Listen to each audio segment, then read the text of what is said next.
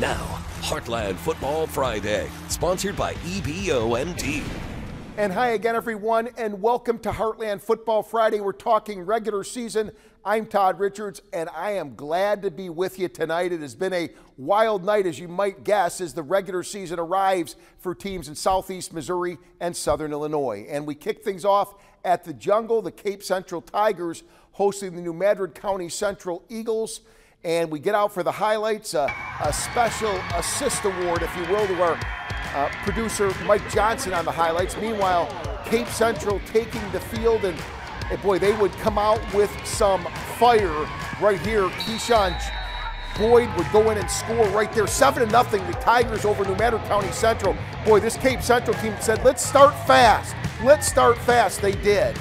And then on the defensive side, Nolan Mungle, the quarterback for the Eagles, tries to get some yards, doing everything they could, but that swarming Tigers defense makes the play. And then watch the little big man. Zaire Thomas, about 5'6", of nothing but muscle, speed, and football ability. He cut the ribbon earlier on the new indoor facility, goes all the way for the Cape Central touchdown. Cape led 14-0. The celebration was just getting started. 42-0 the final score. The Tigers beat New Madrid County Central. Well, a battle of state-ranked teams.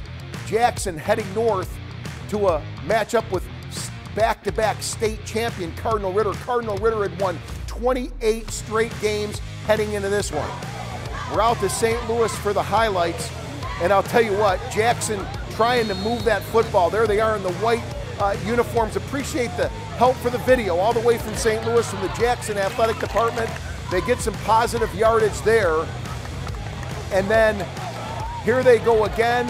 Jackson trying to pick up more yardage, but this game, hey, too much Cardinal Ritter. The final score, 44-7. The Cardinal Ritter Ball Club wins again on that long win streak. Poplar Bluff at home against Valley View. Jay Edmondson, he powers his way. That quarterback is a one-man machine on this drive. He goes there, then Edmondson, number 7, will call his own number again.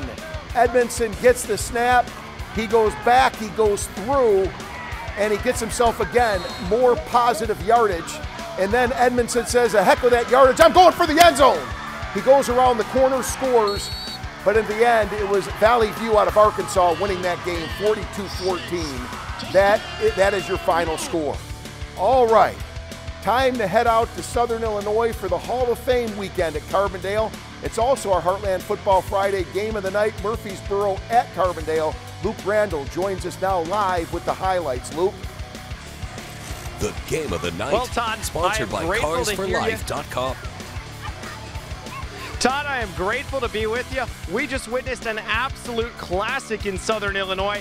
And you know what? It was a great venue. The Hall of Fame, we got to see several athletes, coaches, a fan, and a team inducted. Let's roll the package.